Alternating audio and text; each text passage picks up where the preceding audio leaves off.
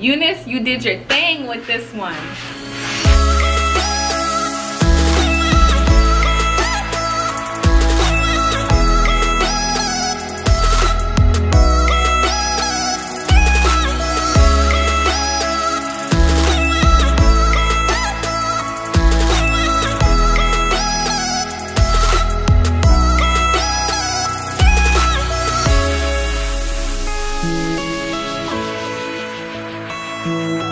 Hey guys, welcome to my channel. My name is Taja. If you are new here, go ahead and hit the subscribe button because you don't want to miss any of my videos.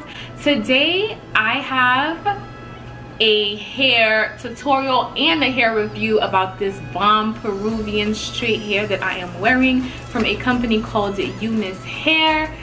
So basically, I'm going to give you a rundown, everything that I think about this hair, and also I'm going to show you the easiest way to make a wig, and I really mean it. If you know me, then you know that I love me some straight hair. So this hair definitely makes me feel like, you know, we're back to ourselves. To be truthfully honest, this is really like the very first time that I successfully made a wig.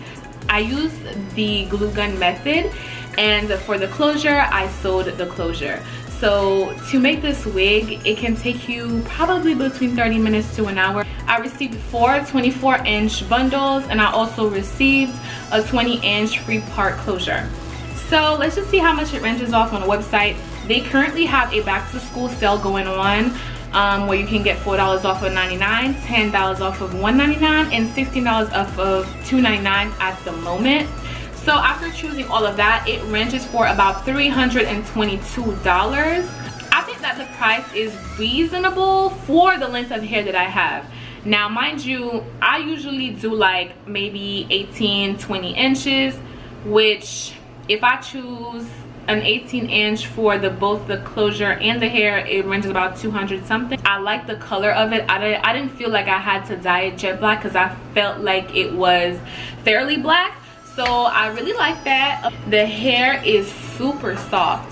So when I made the wig, it fit about 2.5 bundles because I didn't want to just overpack the wig and make it look bulky or too big. I do like my hair to look as natural as possible. The hair is super soft and it does not tangle.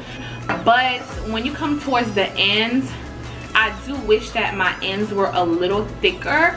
I don't know, I just really like thicker ends. It just makes the hair just have more body and volume. So that's one con that I can think of with this hair so far. It's just it's not even a big deal at this point. I just wish that the ends were a little thicker, but the hair itself is just amazing. I think that UNice have a great range of straight hair. So lightweight, and it's really long, and you can see towards the ends like it's not as equal.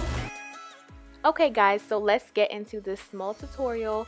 So as you can see, I have my dome wig cap ready. I have a pair of scissors, some T-pins, glue gun, and my glue sticks. Also on my mannequin, you want to make sure that you put on some tape on there if you're going to use the glue method, because you don't want your hair to stick on that. So I'm going to just go ahead and put on the wig cap to get started.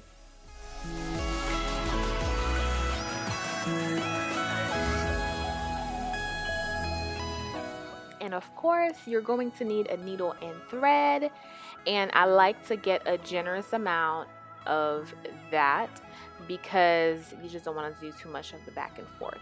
And I would just make sure that you're using a curved needle. It'll just make your job easier. The only thing that we're sewing on here is the closure, honey. Okay? I told you this was going to be really easy and straight to the point. And I have my hair ready. So this is my closure that I did not bleach, but if you want to bleach it, then by no means. I think that'll make your job easier. And I also have my T-pins. I'm just going to use that as a guidance and also to help stretch out the closure for a better just application.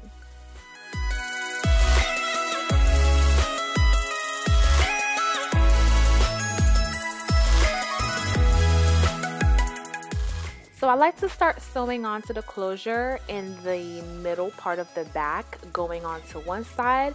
Then I would go back to the middle and finish up with the other side.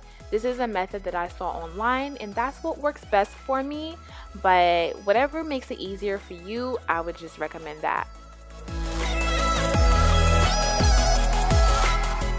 And sewing onto the closure was the most time consuming part of the whole process for me personally, just because I don't sew a lot of things. I don't sew at all. So that was just it. But after that, once you get to gluing on to the wig, that's the easy part.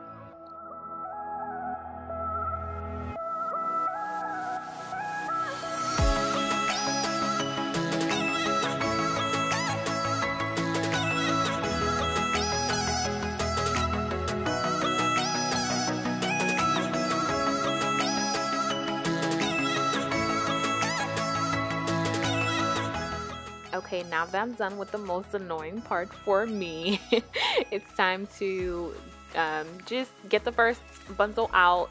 What I like to do is measure the hair first and see exactly how I want to put it. Please excuse my natural hair in a way, my little fro. And then I glue on to, you know, the actual wig cap, and I just place the hair on there. So really, basically, that's all the process is for me. I measure the hair out, I glue it onto the wig cap, and then I go around and just press the weft onto that glue, and you keep going like that. And as you can see, I use the clear glue sticks, but they do have black glue sticks available out there if you just want to make sure that it's a neat application and it's not gonna dry and kind of look white. But I haven't had any issues with that. This glue is also long lasting. I have another wig made out of this glue, and I haven't had any issues with it getting it wet or anything like that. So right now what you're seeing me do is just cut my wefts into basically horizontal just pieces, because as you can see, there's that U in the middle. So you're just gonna cut it and measure it out accordingly to what's left. So that's what I'm doing. We are really close to the ends, honey. That easy. Okay, so we are done gluing on everything, but we are not 100% done because there's that black cap under the closure, and that's a no-no because it looks black, like there's no part. We can't be looking crazy. So what you're gonna do now is basically grab a pair of scissors, and you're going to cut that black piece right under that closure and do like a little U with it. You don't want to cut too much, so you want to be careful not to be too close to where you sewed the closure on. And as you can see now, you can actually see the part. So that's the big difference. This is like a major key. And so now I'm just flat ironing the hair, you know, putting on final touches to it. This hair, the luster on it is amazing. It is so silky, and I just love that about it. I just added a little bit of shine to touch it up. We're done.